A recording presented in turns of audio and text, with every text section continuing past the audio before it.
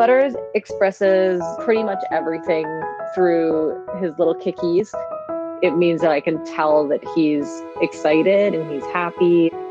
He has a couple of different kinds of kicks. Are you ready for breakfast? He has his breakfast kickies and his supper kickies.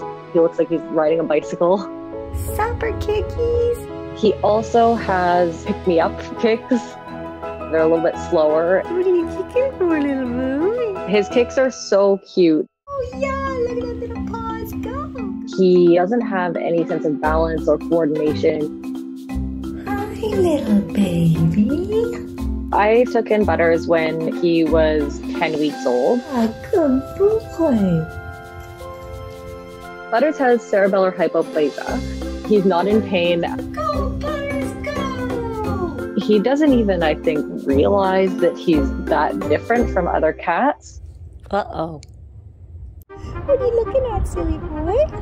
He enjoys exploring. He gets some trips outside as long as the weather's nice. And he really likes to look around. Let's see, what did this little boy see? He also will chomp. It's just his way of exploring the world. He chomps everything. We have a solid routine. Wake up, little boy. Whenever I get up in the morning, I wake him up. Come on. Woo! Oh my! We'll get him ready for breakfast. After I put him in the litter box, we'll set up his mat, wheelchair, food bowl. Oh yeah, good boy! And he does his scoot practice and eats his breakfast. Did you get some food on your whiskers? Before, he could only scoot 2 feet at a time. Now he can scoot 6, 7, 8 feet all the way across the floor.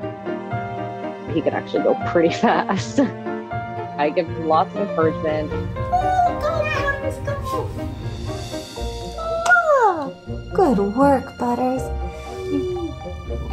Occasionally, after breakfast, he does need a bath. And he gets wrapped up in his little towel. Then after breakfast, we will do some snuggles. Comfy boy. What are you doing? We're very closely bonded. He sits like this with his nose under my chin. I fostered Butters for over a year, and I just ended up officially adopting him. Good job, Butters. He has definitely made huge improvements.